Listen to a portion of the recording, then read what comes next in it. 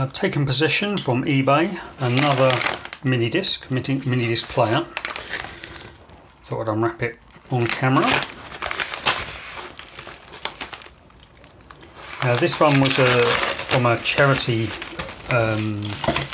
eBayer from a charity shop, and they had 3 of these. I've already got one of these, which is one of my favourite players, which is the NetMD Walkman MZ-N710, and this one was listed initially for £5 plus £4.95 postage, but as untested. They had 2 silver ones and 1 blue one, all as untested because they didn't have a power supply for them. So there's a few little marks on this one. They might come off. Yeah, that'll polish off. Again, I love these players. Probably my favourite type of player. So it's cracked. So I think it's got a. I think it's been dropped at some point.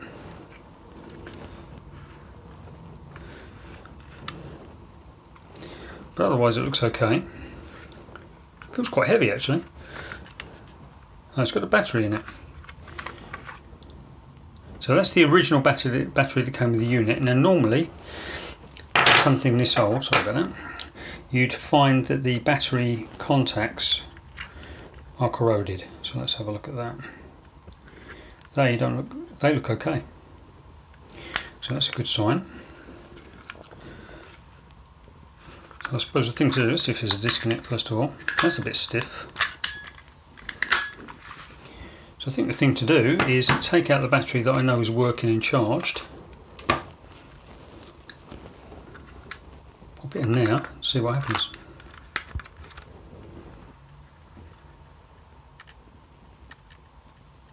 Now it's got no disc in it.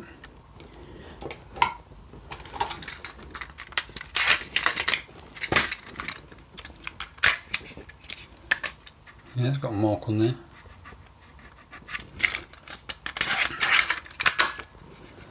So let's see what happens. Sorry about the lighting, I'm shooting this in the evening, there's no natural light.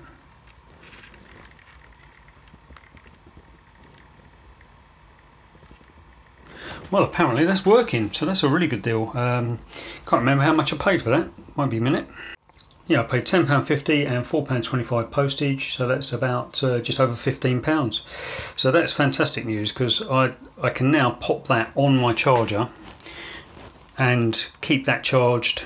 I can keep this one charged. I like having these on my desk because they just look nice, so I can keep this one charged with the battery in it, and then just take the battery out and take that, and it's, you know, it's slightly damaged, whereas my one's practically unmarked. But it's it's quite a lightweight one. The other one I take out with me sometimes or around the house is this one, which is similar size that way, but it's got a hump there for the AA battery on it. So it's a really good deal. I'm glad that's working. I haven't plugged in any headphones. If it's, I'll do that in a minute, and if it's not working, I'll let you know. But if you don't see any more in this video, you can assume that it's all working.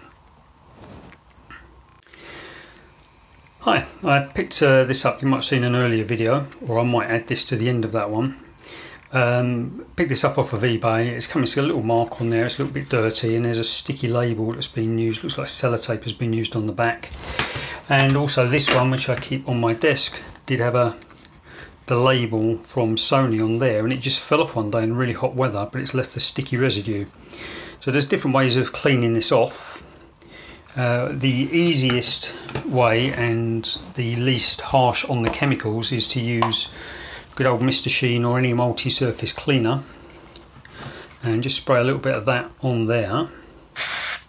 That's rather a lot, but never mind. And I like to use a microfiber cloth for these sort of things. Leave it on there for a few seconds to act.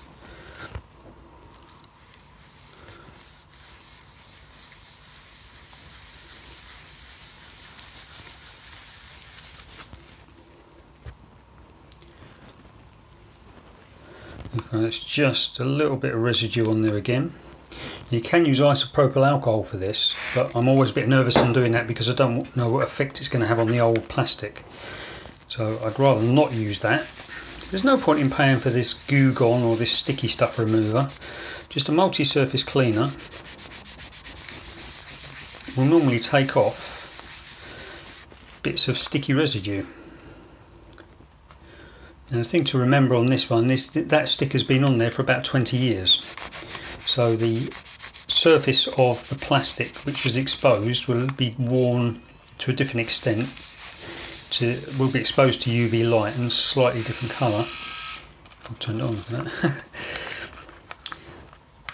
There you go, it's practically gone now. So we'll do the same on this one. You can see that there.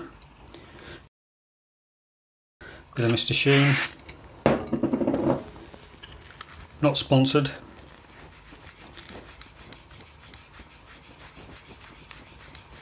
Work it in gently with the cloth. Make sure there's no bits of grit or anything on the cloth as well.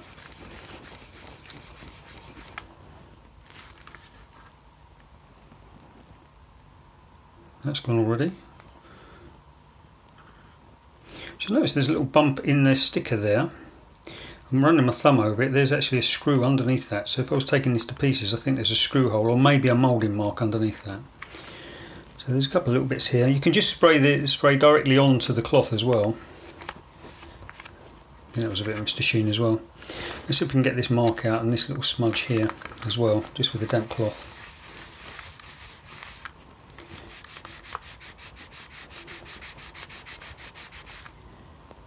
There we go, excellent. So not only does it make it nice and clean, it makes it smell nice too. And that is a really good buy, I think. It's £15 including postage I pay for that. Perfectly good, apart from the little crack at the bottom there. And I think what's happened there is it's had the battery adapter for the AA adapter screws into that hole. And I think it's just probably been bent a bit and it's cracked the plastic and made it slightly raised there. That's the only reason I think that is on there. So very happy with that. And there's how you clean off sticky residue from stickers. And I suppose that would be good for the mini disc cases and the mini discs themselves to get rid of the stickers on there. Brilliant, thanks very much.